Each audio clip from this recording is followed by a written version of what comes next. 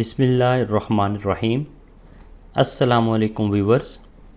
I am Dr. Muhammad Salim Iqbal, Deputy Controller of Examination, Faisalabad Medical University, Faisalabad, Assistant Professor of Surgery, Certified in Medical Teaching from University of Health Sciences, Lahore, Research and Clinical Coordinator to Vice Chancellor, Faisalabad Medical University, Faisalabad, Spokesman, Faisalabad Medical University, Faisalabad. Today I am here with another important topic. But before I proceed to today's topic, I request you to subscribe my channel and press bell icon so that you cannot miss any video from my channel. X-rays made easy. Better understanding of X-rays is very much important for proper diagnosis and management of patient. So today I have selected this important topic for discussion. In order to recognize abnormality, you need to know what a normal X-ray is. Then you should follow a systematic approach. Always interpret X-ray in conjunction with clinical findings. Always compare with previous X-ray if available to assess for changes. As the X-rays passes through our body, some are absorbed completely, giving white appearance on film. Some are not absorbed at all, giving black appearance on X-ray film, and some are absorbed partially, giving gray appearance on X-ray film.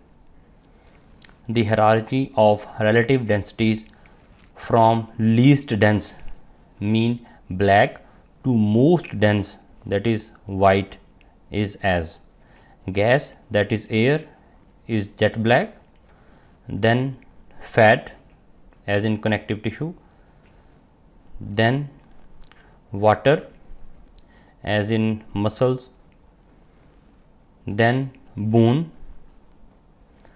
then metal. Metal is most dense and shows a white appearance on X-rays. A routine pattern of plain X-ray film reporting can be ensured for proper scrutiny. The steps for proper reportings are listed below.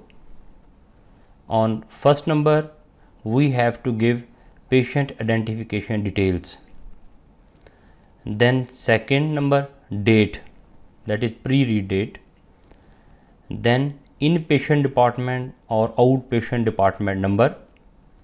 Then marking of sides, that is it is right side or left side. Then X-ray views, either it is PA view, either it is AP view, either it is lateral view, and so on.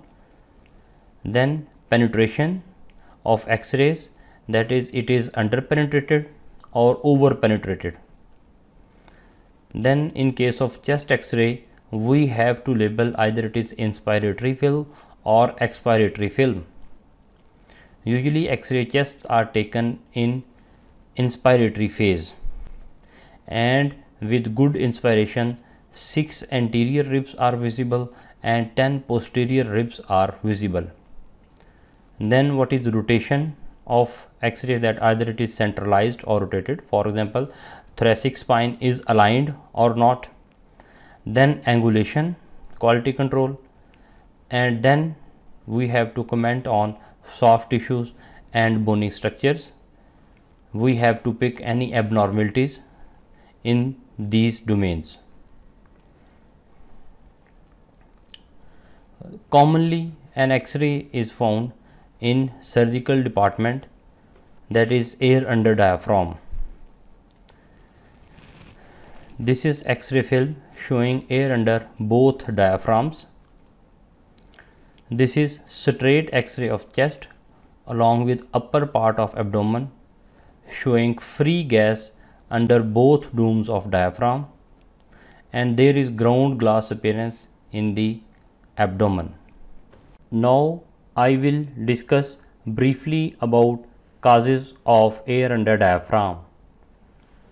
Most common cause is perforation of hollow viscera containing gas, as in peptic ulcer perforation, in perforation of stomach due to some malignant and so on.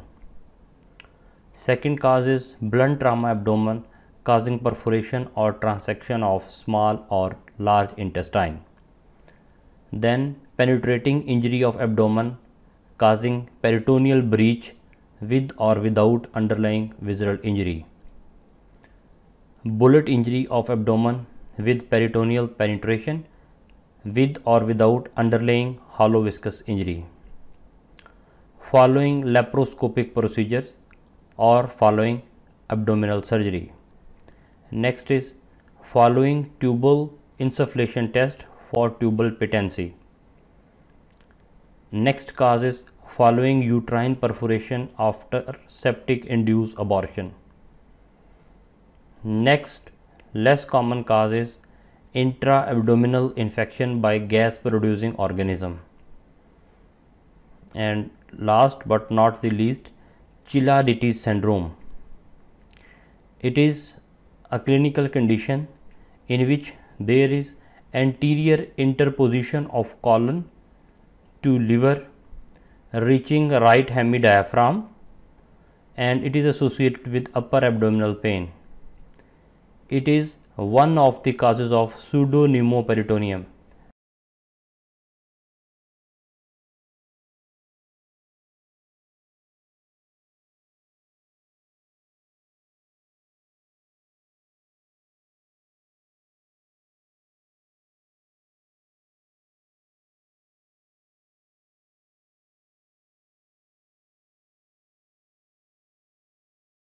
Now I will briefly discuss about commonly asked question associated with air under diaphragm. Why not gas under diaphragm in appendicular perforation?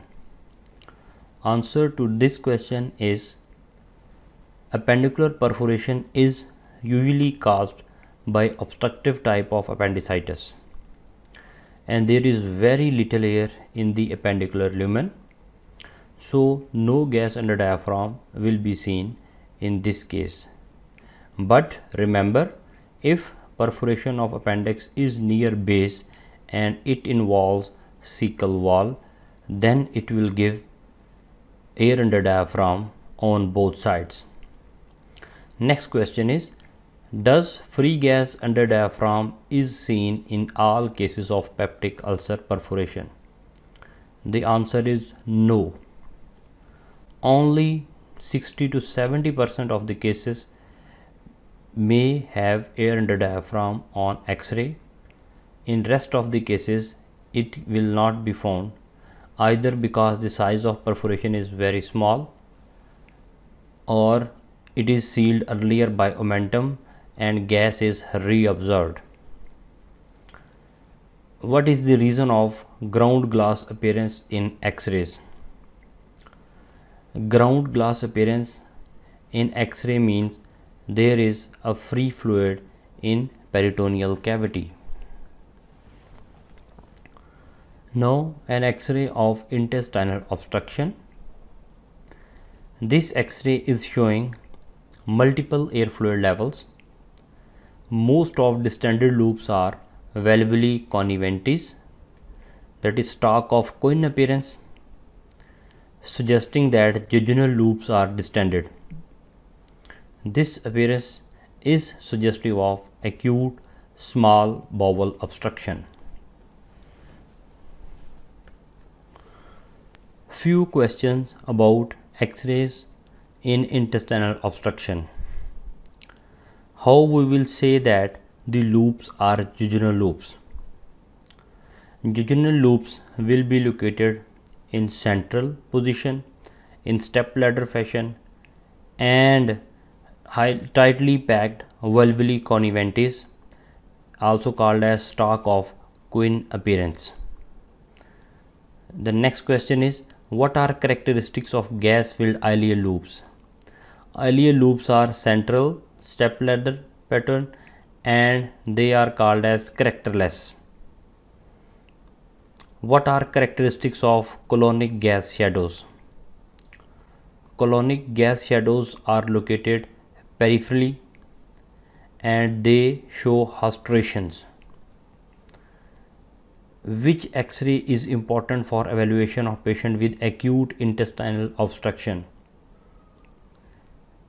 X-ray abdomen supine is needed for evaluation of level of intestinal obstruction and severity of intestinal obstruction. Next question is, how many fluid levels in abdominal X-ray may be regarded as normal? In an adult person, 2 air fluid levels, one in duodenum and second in the ileum, may be considered as normal. In small child, 2 to 4 levels in small gut are considered as normal. No volvulus. X-ray abdomen with upper part of pelvis taken in supine posture, and it is showing hugely distended large gut loop. All distended gut loops are seen converging towards pelvis. Grossly dilated loops of large bowel has coffee bean shape, suggesting large bowel obstruction due to sigmoid volvulus, and this description is evident in X-ray. Then X-rays in renal stone. This is plain X-ray of abdomen with upper part of pelvis showing radio opaque shadow in right paravertebral region below 12th rib, and it is seen in renal stones. What percentage of gallstone and kidney stones are radio opaque? About 10% gallstones are radio opaque and 90% kidney stones are radio opaque.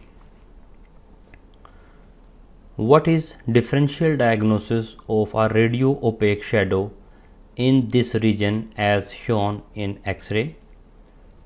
It can be a kidney stone, gallstone, pancreatic calculi, foreign body, fecolith, phlebolith, calcified lymph node, calcified renal tuberculosis, calcified adrenal gland, chip fracture of transverse process of vertebra, or calcification of costal cartilage.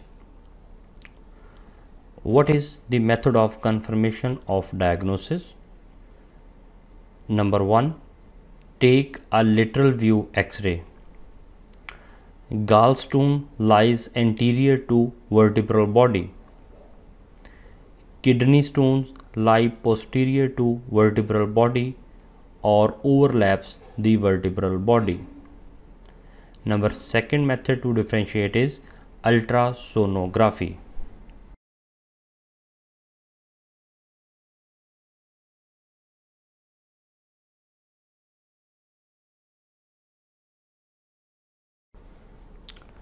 Cannonball secondaries. X-rays shown in slide is a plain X-ray chest PA view showing normal bony cage. Diaphragm domes are normal. There are multiple rounded opacities in both lung fields suggestive of cannonball metastasis in both lungs. The photograph in lower segment shown is for better understanding of cannonball secondaries. Causes of cannonball shadows in chest X-rays. This may be due to metastasis. Benign lesion causing this appearance in chest X-rays are fungal infection, for example histoplasmosis, aspergillosis, coccidiomycosis, parasitic infections, for example filarial infection, hydatid disease, sarcoidosis, Wegener's granulomatosis, and rheumatoid nodules. Tension pneumothorax. Normally there are visible markings throughout the lungs due to pulmonary arteries and veins continuing all the way to chest wall. Both lungs should be scanned starting at apices and working downwards, comparing the left and right lung field at the same level. This X-ray shows right-sided tension pneumothorax. As evident in this picture, there is no marking visible on right side, while on the left side normal markings are visible. Then an X-ray showing hemothorax on right side of chest, and there is another X-ray in this slide showing bladder stones. Gallstones on ultrasonogram. Ultrasound abdomen is widely used to diagnose gallstone disease. Ultrasound is usually obtained in fasting condition because gallbladder is in non-contracted phase in fasting. This image shows highly reflective echogenic focus within gallbladder lumen and with a prominent posterior accosting shadowing. Tube Clangiogram. This is Tube Clangiogram. T-tube is in situ, common bile duct, hepatic ducts, and the intrahepatic biliary radicals are dilated. Dye is seen going into duodenum, suggesting no obstruction in the terminal bile duct. Tube Clangiogram is usually obtained 10 to 14 days after surgery on biliary tract. Barium study of esophagus. This is barium swallow X-ray of esophagus showing an irregular filling defect at mid-esophagus. There is dilatation of proximal esophagus proximal to site of narrowing. This appearance is suggestive of carcinoma of esophagus. Then double contrast barium enema in CA colon. Double contrast barium enema in CA colon shows apple core sign, and this is the descending colon of large gut. This apple core sign is pathognomic of CA colon. I am very thankful for your valuable time. If you have any query about the topic, you can contact me on my links shared in description. Stay in touch, stay blessed, take care, never miss a video from my channel and subscribe my channel.